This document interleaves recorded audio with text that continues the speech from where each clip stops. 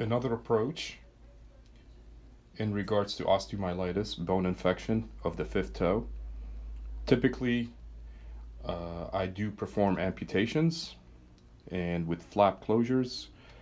In this situation, I opted to do a different approach, a unorthodox approach, if I may, which is removal of the bones in a controlled diabetic that is also on anti-rheumatoid medications which hinder healing. In her situation, we removed the bones that were infected, and you shall see on the x-ray, and she still has a toe. The toe healed very, very well. The toenail is unfortunately sacrificed, but nonetheless, in her situation was onychomycotic, which is fungus, which was fairly thick, and that could create further pressure, further damage, further ulcerations and infection.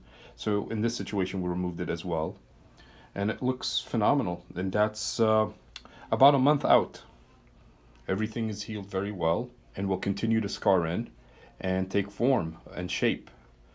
And it is non-symptomatic, it doesn't hurt, and it's healed very, very well. On x-ray, as you guys can tell where the web crease is, I'm so sorry. So all that bone was removed, and she still has a shape of a toe.